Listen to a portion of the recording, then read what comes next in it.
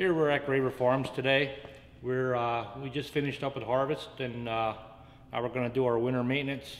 What we're doing is we're working on a case sprayer with some aim command on it, and through the year we had some solenoids go bad on our system here. They're electric solenoids on there. It's aim command system, and we want to determine what the problem is, if it's in the wiring harness, if it's in the solenoid, or what the problem is. So we're going to go over here and I'm going to show you how to test these solenoids. Alright, the first thing I did was made up some wires. I call these things little roach clips. Put a roach clip on one end, and on the other end I put an end on that goes into your weather pack. So what I'll do is, you can get a little 9-volt battery. All I do is get a little vice grips. Don't crimp it too hard, just so it's a little stable, so you can stable your battery. What I'll do is you'll put the red wire on your positive, and you'll go and you'll put your black wire on your negative of the 9-volt. Okay.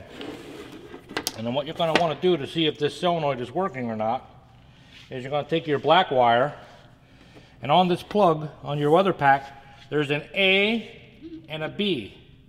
What you do is you plug your black wire into the B, and then you're going to take your red wire and tap it onto the A, and you should be able to hear it click in your solenoid.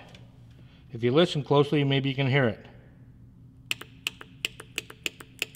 That's clicking. That's moving your plunger in the solenoid. That's telling me that that solenoid's good. So what you can do is, that's one solenoid that's good. So what you can do is, you can try another one here.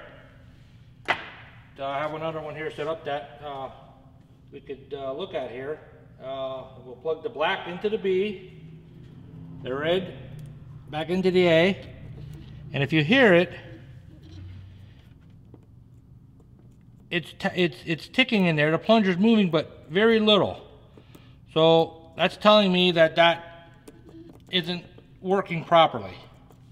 So if you take this apart, usually you take a pliers on here and you take them apart this way, okay? They come off.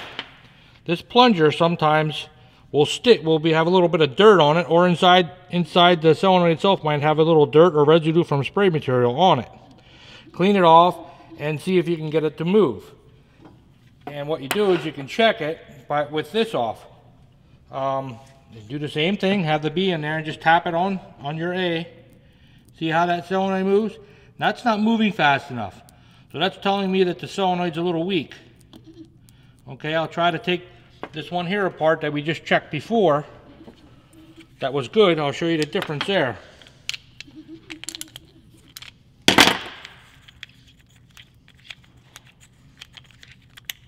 Now we'll watch this one here move.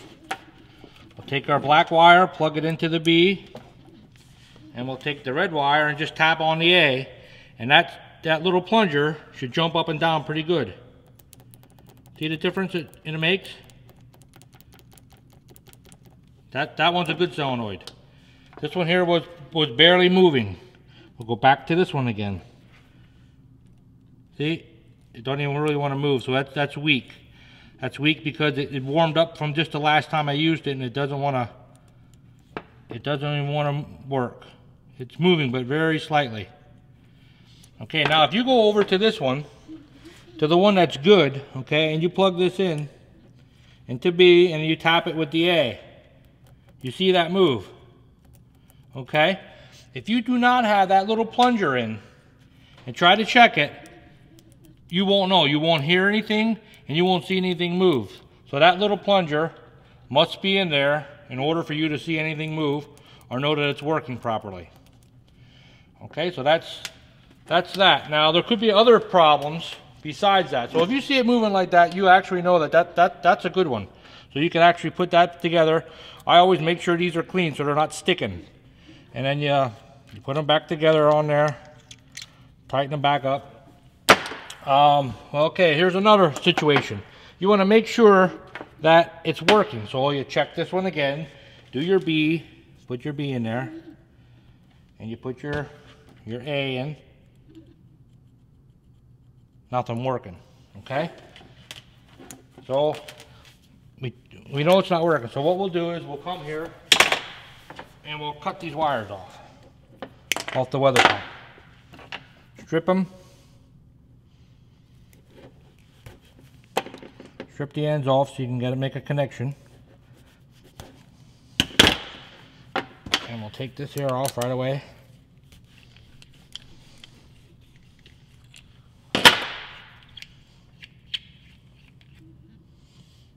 Now it wasn't working when that weather pack was on. Let's see if that weather pack might have been bad.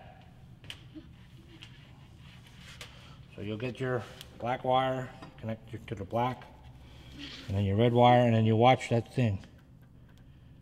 So actually, this one does work. All you do is touch the wires.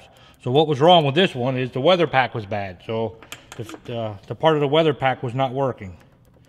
So you have to determine whether it's in the weather pack or if it's in the plunger or where it's at. But in this case, it was the weather pack. So, this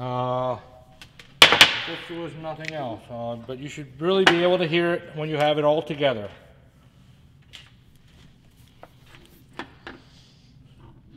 Sometimes these get corroded. If you use nitrogen in your spray, sometimes your wires will get corroded in here, or even on your sprayer. If this is all good and you put it back on and it still doesn't work, then you can hear that one go. That's a good one. So that will make your spray, when it's spraying, that will make your spray tip pulsate, which you want. Also, a lot of times, these here little solenoids, or the plungers, I'm sorry, the plunger solenoids here, they get worn. If you look on the top here, that ring is worn, and they won't work quite right. So what you want is you get a new one, and if we take this new one out of the bag here, you'll see that it's not worn like that on the top.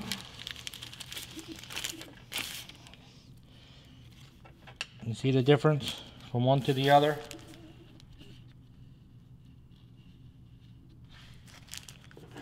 So if it's not working, you need to check your solenoid, your weather packs. Maybe in our next video, I'll show you how to connect the weather pack onto the wires to put a new wire if they're corroded or not making contact, or maybe the wire came off. Here's another way you can double check yourself with these solenoids. You can get an ohm meter, check your ohms. You should go over here, plug your black into the B. If you look on here, they have a B. Put the B on there, and just touch the red into the A. It should read 21 ohms on there. It's not reading anything. Okay. So now you go to another one, plug it into that. So that's telling me that one's no good. So you go to another one here and plug it into the black, touch it red with the A, and it should read around 21 ohms. It's 21.7, so that's telling me that one's good. Here's another thing to check. Sometimes your plungers get sticky from spray material or dirt, and what you want to do is you want to watch if it goes in and out real smooth or if it sticks fast. And in this case, it doesn't really want to go in and out quite right. So you pull this out, look at it, and if you look at it, you can see there's some dirt on there. So what I'll do is I'll come and I'll take a little carburetor cleaner and I'll clean that up. And I'll wipe it down, wipe it off real good, get it nice and smooth again, clean it up, and see if it works any better. Put it back in and test it again. See how it goes? It goes much smoother. All the way in, all the way out. Before it was only going so far it would stick. So that's another thing to look for.